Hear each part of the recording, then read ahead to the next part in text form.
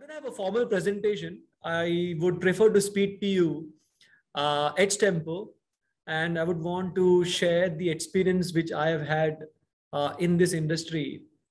Um, Continuing with what Arun mentioned in regards to how education has evolved in recent times, I can tell you one thing for a fact, even before I start talking about careers, is that this is an era of multidisciplinary learning. You know, at the age of 44, many years back, we would specialize in finance, we would specialize in economics, we would specialize in science and commerce, arts, etc. But today we live in an era where, in the industry where I work, if there are 10 students, I can tell you out of 10, 4 would be engineers, 3 would be BSc, 2 would be arts, 1 would be commerce. In the arts, 1 would be sociology, 1 would be psychology. And all of these guys want to make a career in financial markets. So which means this industry, or rather the way education has evolved and the way professional environment is developing, we don't really have specialization anymore. We are essentially living in an era of multidisciplinary understanding of subjects. Now, the idea of this session, which I'm doing for you, is to tell you about how financial markets could be considered as a career option. But before I do that, I want to tell you about how this industry has evolved over the last 30 years. I am aged 44. And I'll tell you about my own experiences as a school-going kid growing up in 1980s and 1990s, and how the industry has changed in recent times. I believe that this is one industry that is going through a massive automation process, in the sense that this industry is disrupting the way transaction used to happen back then and how it happens at this point in time. In other words, I believe this industry has evolved in the sense that it is heavily automated. We have got machines that execute orders to buy and sell. And we are talking about a system which, going forwards in next 1 decade, possibly could be advising you on how you can plan your financial retirement, or how you can save money for your child's education 20, 30 years down the line. Now, talking about myself, the reason I said 80s, 90s is because way back in the 80s, what used to happen is I would accompany my father, and he would take me to banks in those days to deposit and withdraw money. Now, in 1980s, obviously, we did not have banks that we see today. You know, we did not have ICICI Bank, HDFC Bank, Axis Bank.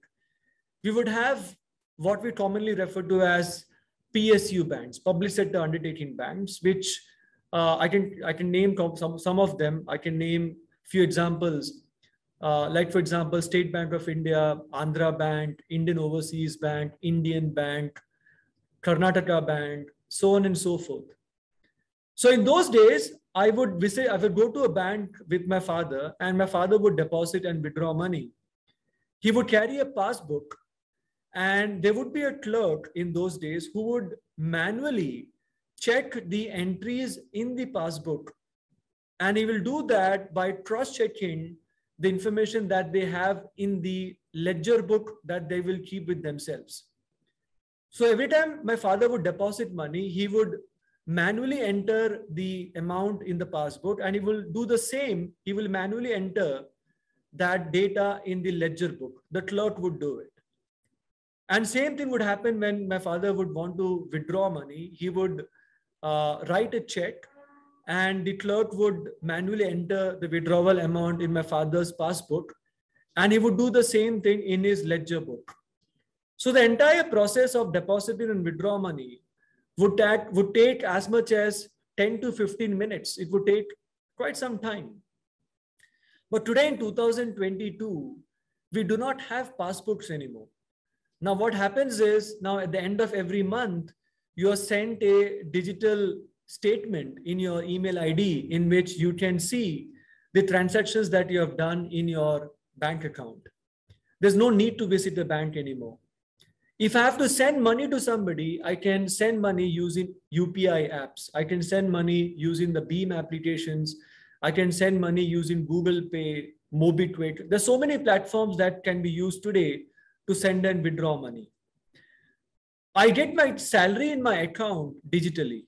But I remember my father back in those days would get his salary in pure cash. And my father will come home with cash in his hand. He would give some money to my mother and some money would be deposited in the bank account using that old system of filling up a deposit slip, going to the bank, entering those data in the passbook, in the ledger book. So it would take 20, 30 odd minutes. But today that bank is a total digital system.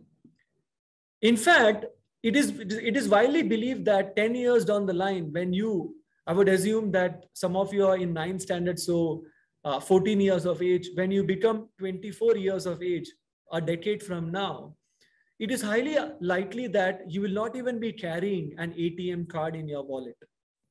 Because ATM card would become redundant, because the Google Pays and the UPI apps, the Beam apps will effectively replace how you send and receive money. So much so that now we can send and receive money using WhatsApp. Who would have thought 5 years back that sending and receiving money using WhatsApp is possible? Which means this industry, the industry we commonly refer to as banking and financial services, is heavily being digitalized in the sense that this is the industry next in line in the process of automation. We have already seen the automobile industry being automated. Now machines manufacture your cars.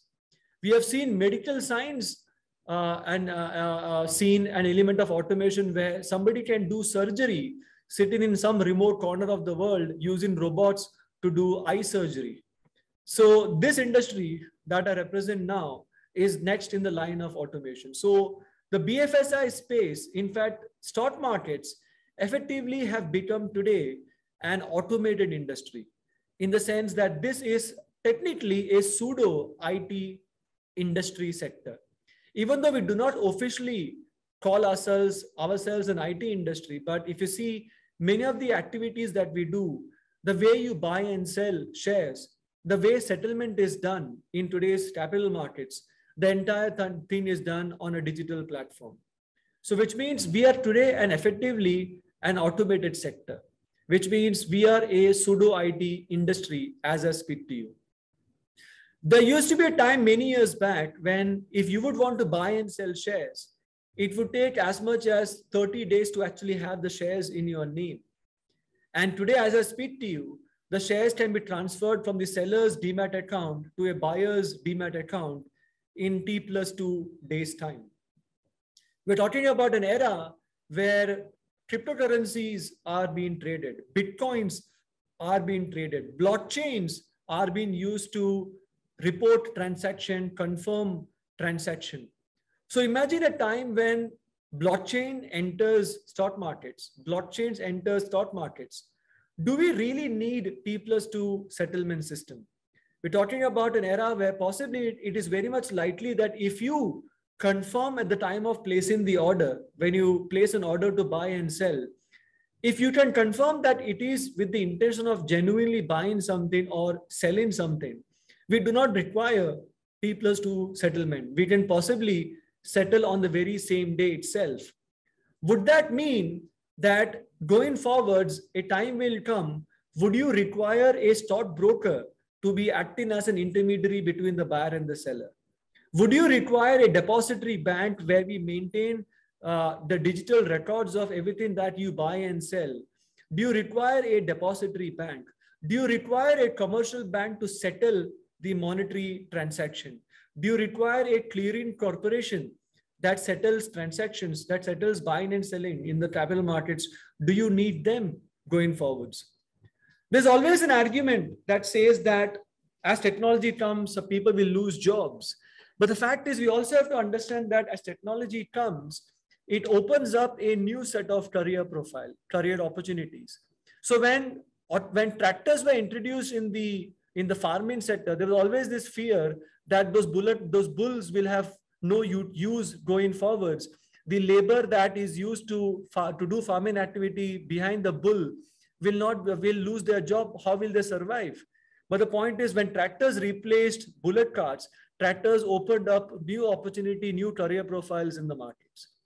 So in that context, one of the biggest challenges that you face going forwards in this industry is how much automation do you know in your classroom learning?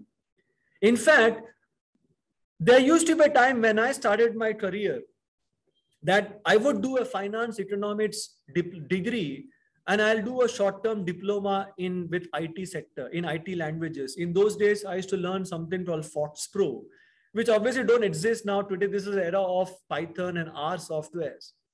But today, you see that more and more people in the finance industry are doing IT major, IT degrees, and they're doing finance diploma. Eras have changed, times have changed. So this industry, one of the first things that we need to understand, whether you want to work or make a career in capital markets, is to understand that this is a multidisciplinary sector now. In the sense that finance is not the only thing that you need to know. You become more competitive professionally if you are able to complement your understanding of finance with any technical language or any technical skill set that you will have programming as an instance. See, in fact, whenever I do a session of introducing stock markets to people, 10 years back, I would say this. 10 years back, I would say 2 points. One, that it is the oldest stock exchange in the world. We developed in about 150 years back. We have been in existence for more than 150, close to about 150 odd years. I will say 2 points. One, that we are the oldest stock exchange in the world. And the second point that I would say is we are the world's largest stock exchange. So these 2 points would obviously be the USP and one of the highlights that I would say in a speech like this. But today, after 10 years, I realize that there is the third point which I say, which I would never say 1 decade back. I would say now, the third point is we are one of the world's fastest stock exchange. So we are not just the oldest one, not just the largest one, but we are also one of the world's fastest stock exchange. Now you will see on my screen on the left-hand side, you will see it says co-location network latency. It also says median response time. Now what is median response time? Now it says equity 2, derivatives 2, currency 4, commodities 3.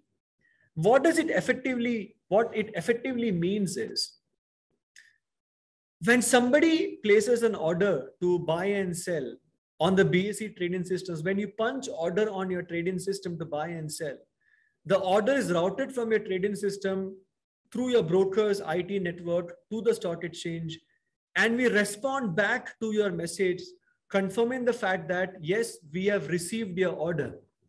So that confirmation time that we provide is 2 microseconds, which effectively means that every second that I speak to you, we receive somewhere close to 30 to 40,000 offers to buy and sell. 40,000 offers come every second. So you can imagine how fast the trading systems are. We receive on a good day when the markets open, we receive on a good day somewhere between 2.5 lakh to 2.7 lakh orders per second. Now, why is this significant? This is significant because this microsecond, which I'm talking about, a decade from now, when you become 24 years of age, that microseconds will turn nanoseconds, which means going forwards, a time will come where it would be practically impossible for anybody in the human capacity punching orders to buy and sell physically. That would be impossible, which means in a decade from now, you will see that about 90-95% of trading that happens in Indian capital markets would be done by machines. And those traders would be called as high frequency traders. They would be called as algorithm traders. That means machine effectively will replace how buying and selling happens in the markets today. Do you know in the US, it is Already 90% of all trading activity that happens on the US markets is already machines. In India, as I speak to you, about 60% of all the orders that come in the system is driven by machines. That means 90% is just 30% more. And I truly believe that even though I'm saying 1 decade, I doubt it will happen in a decade's time. I believe rather that this will happen much ahead of time. It might possibly happen in the next 5 years, possibly by the end of this decade itself. Maybe by 2026, 27, midway through this decade, you will see that about 3/4 of all trading activities that we see on the Bombay Stock Exchange will be done by machines. So which means the greatest career opportunity that you can have going forwards is including technology in finance. In fact, I always tell my students who are doing their UG at this point in time, people who are doing their undergraduation at this point in time, I always tell them that if they plan to upgrade their understanding, if they want to upskill themselves with an MBA, they should not do an MBA finance. What they should do is they should do an MBA in fintech, because that will complement what they learn in finance with what they will use effectively using technology. So fintech, this industry is no longer banking and financial services. This industry can broadly be classified as fintech, where it is quite possible that one day even your financial planning, even your retirement would be suggested not by a human, a financial planner in physical form. It would be done by machines. I hope you're able to understand the context of what I'm trying to say. Okay. Am I audible? Because I don't see here, I don't see any response coming through. So am I audible?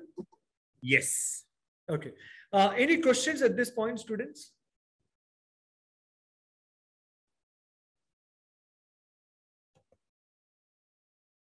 Okay. So for the 9th standard people, I hope for the younger kids from school, I'm sure you must have studied about stock markets, about business. So see, the stock markets that we talk, even though we call ourselves the Bombay Stock Exchange, the National Stock Exchange, the London Stock Exchange, but actually speaking, factually speaking, this is no longer a stock markets. This is a market where you can effectively buy and sell all varieties, all kinds of financial instruments. That means we do not just trade in shares. We do not just provide a market where people buy and sell shares. We do not just provide a market where only companies list their shares.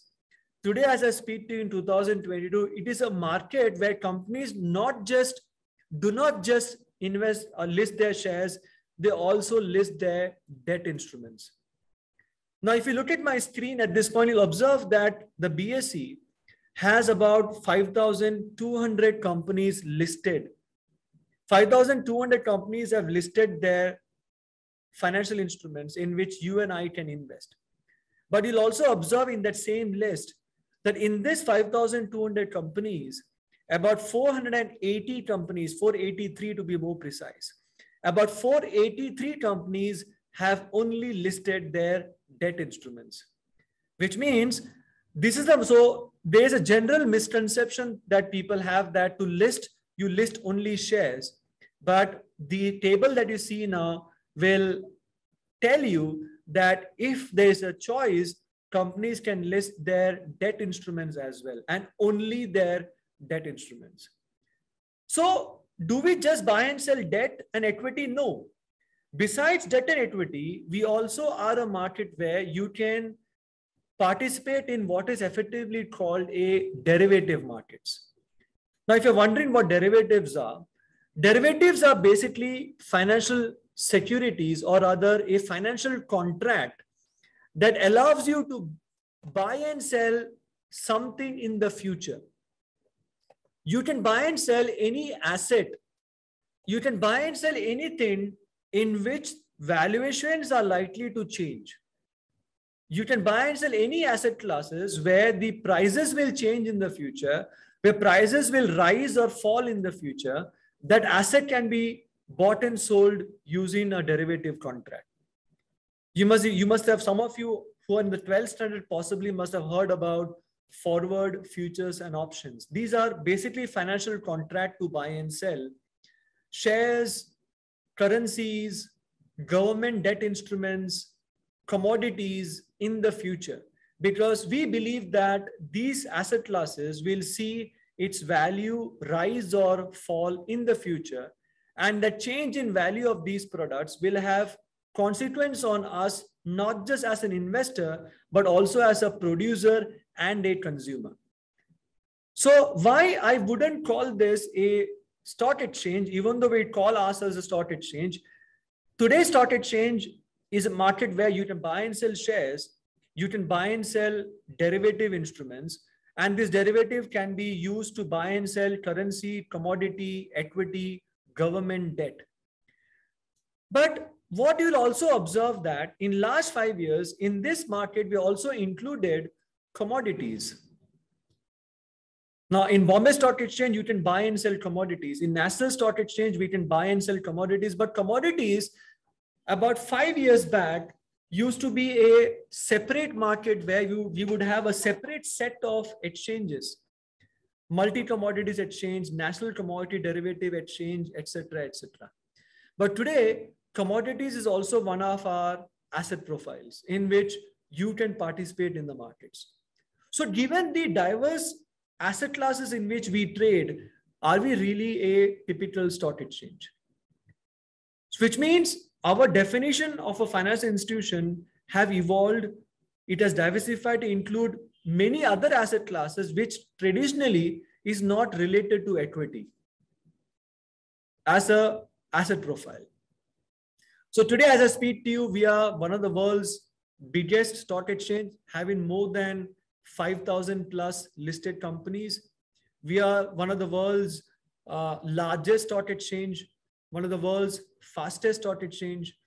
And going forward, you will see that you will have even insurance that will be available to be invested in through the same stock market system that we provide to you as an investor.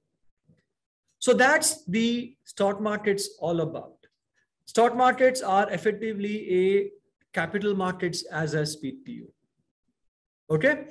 So how can you make a career in this industry? See, there are many people in the markets who do not have an understanding on how to multiply or create their wealth.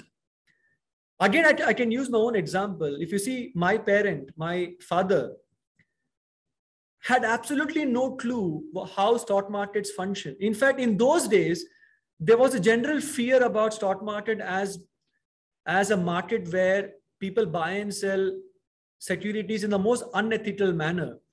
Some of you must have heard about the famous scams of Harshad Mehta and Ketan Parekh. That was an unfortunate incident, but today, as I speak to you, we have got very powerful regulators in the form of SEBI, Securities and Exchange Board of India, which ensures that the markets function in the most transparent and ethical manner, where they regulate each and every participant, including buyers, seller, companies who are listed, companies who are looking to list themselves on the exchange, the brokers themselves. They regulate everybody in the markets.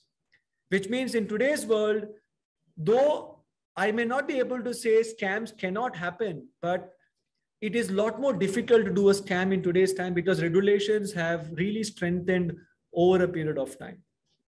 So my father would invest in fixed deposits. My father would invest in real estate. My father would invest in gold. But stock markets, mutual funds was not something that they understood in that era. But today, as I speak to you, the level of understanding have opened up so much in the markets with classroom, with training programs like the one that I'm doing for you. There are many other institutions all over India where they teach you about finance and financial management, that the understanding have widened so much. As I mentioned, this is a multidisciplinary sector where an engineer can also advise people on how to maximize their wealth. Because it is not the era where in the past where engineers would do engineering job and doctors would do doctor's job. Now, doctors also would want to learn finance because tomorrow they would want to start their own dispensary, they would want to start their own hospitals, and obviously they would want to know how to manage these institutions financially. I hope you're getting the point. So this industry has many such career profiles. You can become a equity advisor. You can advise people on how to invest in a company by understanding their balance sheets, by quantifying their profit and loss statements. You can become a mutual fund analyst where you can advise people on identifying a good mutual fund in which they would be able to invest their money. You can become a derivative analyst where you can advise importers and exporters of crude oil, where you can advise people who provide IT related service to their customers in other countries. The reason I'm using crude oil and IT traders is because these people are exposed to currency depreciation and appreciation. So if these people understand derivative markets very well in currency, they would be able to advise these people on how to reduce their exposure or reduce their risk that comes from the currency markets. If you're a trader of commodities, if you're a genuine trader, a genuine producer of an agricultural commodity, imagine if you know how derivative markets work in commodities, you would be able to minimize the risk that comes to commodities in the future in terms of price fluctuations. So you can become an analyst, you can become a commodity analyst, you can become a currency derivative analyst, you can become an equity derivative analyst, you can become a fund manager who can advise customers on how to create their own portfolio of investment. You can become a risk analyst where you can advise people on how to mitigate, how to diversify their risk. You can become a risk analyst for a corporate institution where you can mitigate their risk that comes from the point of view of corporate risk management. You can become a private equity analyst. You can become a underwriter. Now, if you're wondering who an underwriter is, underwriters are those people who assist companies who would want to list on the stock exchange. So how to list on the stock exchange? You can become an expert in securities law. Securities law, because when a company lists on the stock exchange, there are many legal things that a company needs to know. There are many things that even investors need to know in terms of that company's risk profile. So you can become a securities law expert.